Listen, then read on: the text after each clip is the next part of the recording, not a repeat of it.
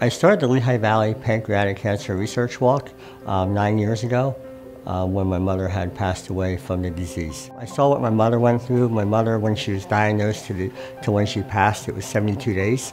It's a pretty harsh cancer. They call it a silent killer because a lot of times there's no symptoms until it's too late. And I wanted to make a difference so that other individuals did not have to go through what my mother went through, what our family went through.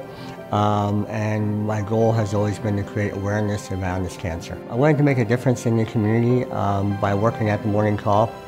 I had a lot of connections with different businesses and individuals, and I knew with their help and support I could make a difference. So the walk benefits the Lustgarten Foundation. They are the #1 pancreatic cancer research foundation out of Long Island, New York. 100% of all money raised goes directly towards pancreatic cancer research. I think the walk has made a difference in the community because it has brought families together. It also has brought awareness towards a cancer that really has not had a lot of focus. With the money that's being raised towards research, they are making a lot of progress in their research. When I started the walk, my goal was to raise $1 million.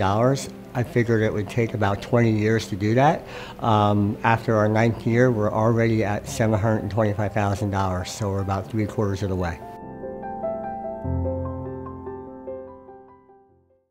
We love our volunteers. Subscribe to our channel to see more.